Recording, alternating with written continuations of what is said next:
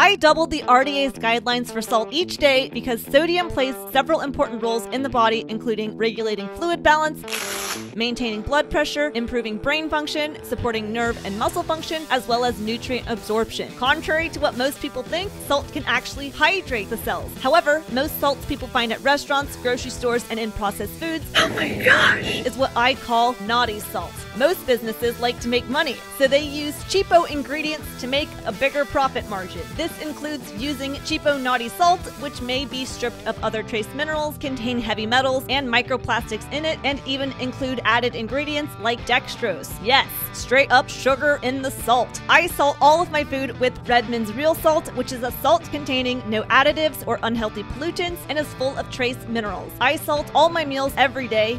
I've been doing this for several years and my blood pressure is fantastic. Stay tuned to see why I eat only 6 pounds of raw cheese a year.